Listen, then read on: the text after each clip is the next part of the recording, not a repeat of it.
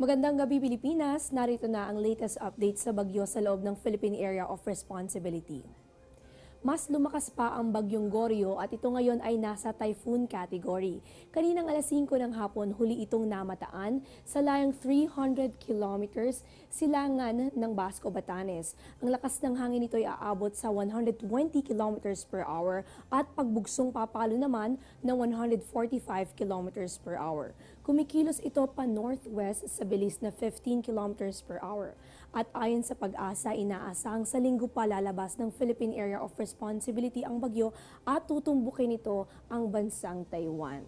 Ang mga kaulapan nito ay magdadala ng mga pag-ulan at malalakas na hangin, kaya naman itinaas na ang Tropical Cyclone Warning Signal number 2 sa Batanes Group of Islands, maging handa sa masungit na panahon at mga pinsalang posibleng idulot nito.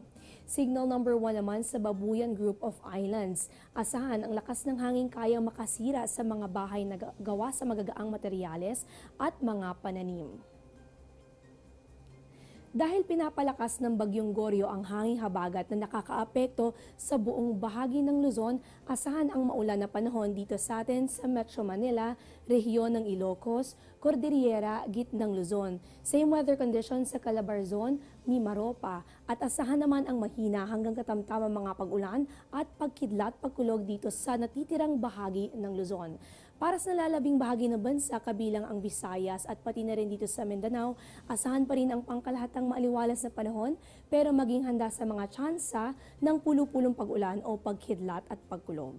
Diyan lamang po kayo, magbabalik pa kami matapos ang isang paalala. Get timely and reliable Philippine weather information anytime, anywhere through the Panahon TV mobile app, a multifunctional mobile app that brings you weather updates sourced directly from Pag-asa. The app provides a complete 3-day weather forecast at your location. It also allows you to ask or share the weather to the community. It has auto alerts for thunderstorm advisory, rainfall warning, and storm signals over your area. Download for free today, available at Google Play Store and iOS.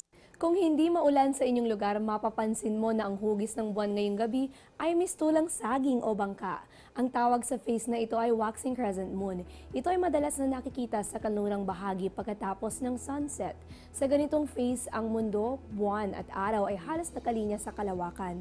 Malapit na rin ito sa quarter phase, kaya unti-unting bumababa ang tidal variations. Each morning is a blessing. Bagamat maulan, hindi mapipigilan ang pagsikat ni Haring Araw. Bukas asahan ang sunrise 5:39 AM at ang sunset ay 6:26 PM.